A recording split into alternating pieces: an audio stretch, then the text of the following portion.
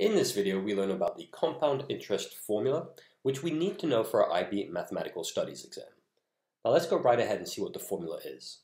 The formula states that FV equals to PV times 1 plus R over 100k, all of which is raised to the power of kn. Now let's see what each of these terms means. FV stands for future value, so that's how much our investment will be worth after we've invested the money. PV stands for present value, so that's how much money we have to invest to begin with. R is known as the nominal annual interest rate, and it's expressed as a percentage. So say for instance we have an interest rate of 12%, then R would equal to 12. If we had an interest rate of 8%, R would equal to 8. K is the number of times interest is compounded. Typically, we'll see exercises in which it's compounded monthly, annually, or quarterly. Finally, N is the number of years of the investment. So if we were to invest money for 10 years, N would equal to 10. If we were to invest money for 3 years, N would equal to 3. Now, just to clarify something about K, how often interest is compounded makes a big difference. And a couple of terms you need to be comfortable with are monthly would mean that K equals to 12, since there are 12 months in a year. Quarterly, K would equal to 4, because there are 4 quarters, in other words, terms in a year. That's what K means. Now let's go ahead and work through an example. We're told that Isabel decides to invest 35,000 euros at a nominal annual interest rate of 6% compounded quarterly. And we're asked how much will her investment be worth after 6 years. Now, we'll answer this using our compound interest formula. So just using this question, there are a couple of things that we can point out here.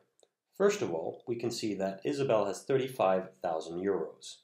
So PV, that's the present value, equals to 35,000. We're also told that the nominal annual interest rate is 6%. So we can already say that R is equal to 6.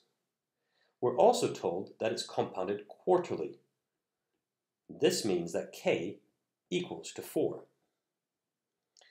And we're asked how much her investment will be worth after 6 years. So that means that N is equal to 6. Now, using all of these values here, we can just plug these into our formula and calculate the future value of Isabel's investment. And we can go right ahead and say FV equals to 35,000 times 1 plus 6 over 100 times 4, all of which is raised to the power of kn, so that's 4 times 6. Simplifying this a bit leads us to 35,000 times 1 plus 6 over 400 raised to the power of 24. And simplifying further, we find that this is 35,000 times 1 plus 0.015 raised to the power of 24. Finally, we can write this as FV equals to 35,000 times 1.015 raised to the power of 24.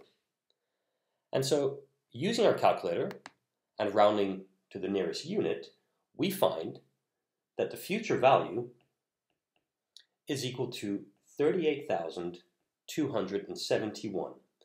So by the end of her investment, Isabel will have 38,271 euros, which I'll just write here. 38,271 euros.